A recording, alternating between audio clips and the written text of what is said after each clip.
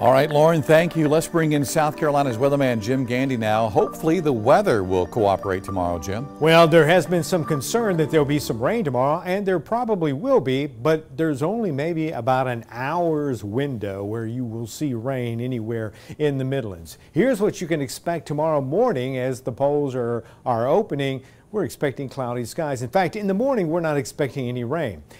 The showers and thunderstorms that are occurring out west will be approaching us around midday. You can see from our computer model here a line of showers, maybe some thunderstorms. That'll continue moving, but it's going to be weakening as it moves to the east. So we do expect it to come through the Columbia area around 3 o'clock, between about 2:30 and 3:30. That'll be your best chance for any rain. And then it moves out quickly and continues to weaken as it moves to the west. And then we'll see clearing skies during the evening hours. So don't let the weather stop you from casting your vote tomorrow, because there's only a small window where we'll see any rain.